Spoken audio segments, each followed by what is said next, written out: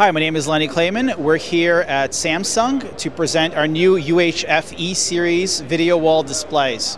Now, the unique factor of this video wall display is our 1.7mm bezel to bezel depth between the two displays.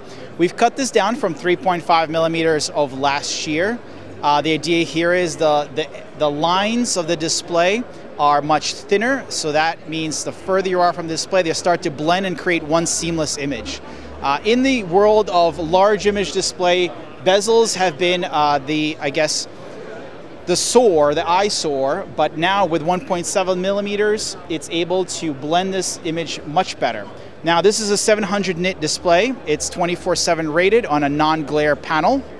This is our premium video wall lineup, and it does have UHD scaling capability. Each unit has a video wall processor built in. You could input the signal, a UHD signal, into the first display, daisy chain it throughout the entire configuration, and scale that signal across. This makes deploying a video wall much simpler.